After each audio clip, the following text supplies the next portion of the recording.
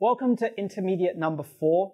With this particular option, what we're going to be looking at is changing the mechanics very slightly, so we're focusing on that true full range of motion, which is going to make this slightly harder. So the idea with option number 4 is that we're going to be looking at that absolute top end of the range of motion for the pull-up. As I've mentioned a couple of times in this series, the idea of a full range pull goes all the way to the point where the forearm and the arm is parallel to the ground, and essentially where the pull, so you're pulling, transitions into a push. And this is what is truly a full range of motion pull-up, getting to this position, not to this position.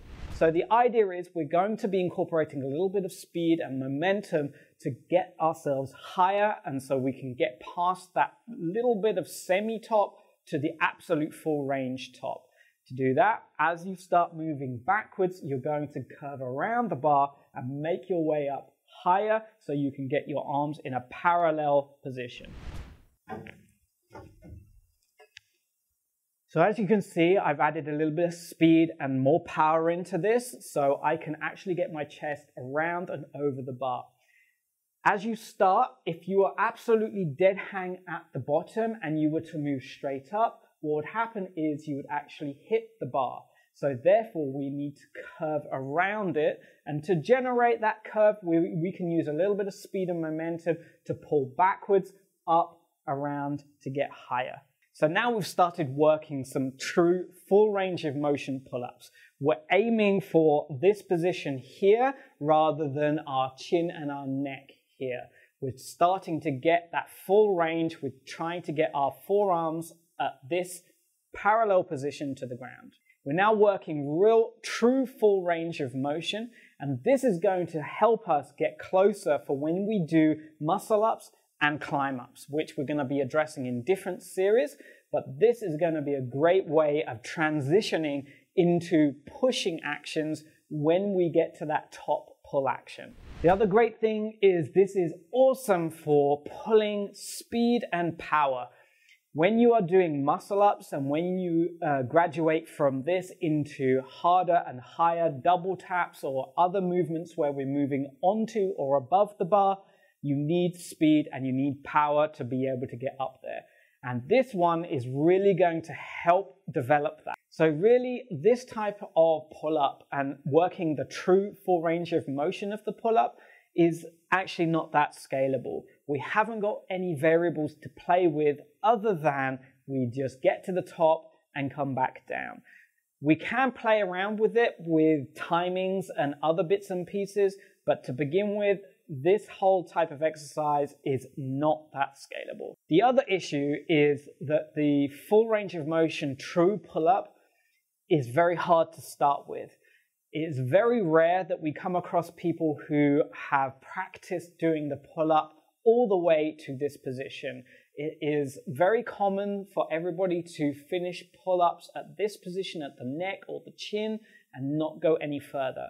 And what you're going to find is, to begin with, from here to here, if you've not done this before, it is going to be very, very hard because your body is not used to that range of motion and you haven't done it before. Something else that we haven't mentioned yet, and that is kipping. The idea with kipping is we are using the momentum of a forward action. So when we start coming back down after the first pull, coming down, you're using the ligaments in your arms and the tension in your muscles as like a spring. And you're going to pull forwards, and that spring action of pulling yourself back is going to help you get higher. Now, the trouble is that that kip is actually not, again, that functional. And it's not something you want to get into the habit of doing because it means that you're not using the strength of your muscles. You're using the elasticity of your muscles to help you get higher.